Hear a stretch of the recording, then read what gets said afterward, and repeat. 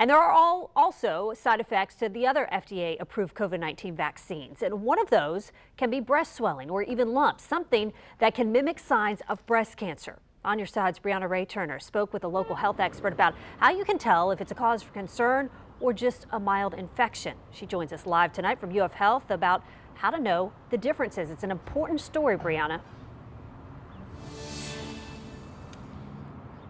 Yes, one thing I learned today is that vaccines can cause armpit swelling, and it's not just a COVID vaccine, it can be other vaccines as well. And doctors are saying it's just because your body is reacting to something unknown.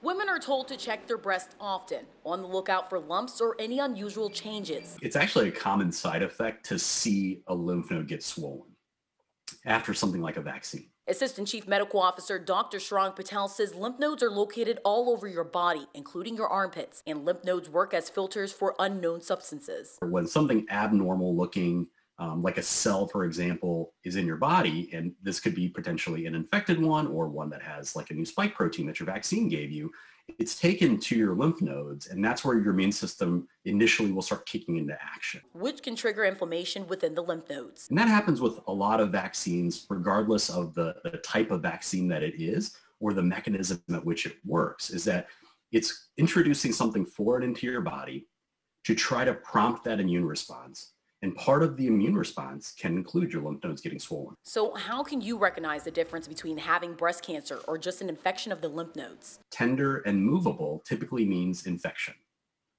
If you've got something more insidious like cancer, those are typically hard, they're not tender, and they're matted down and you can't really move them.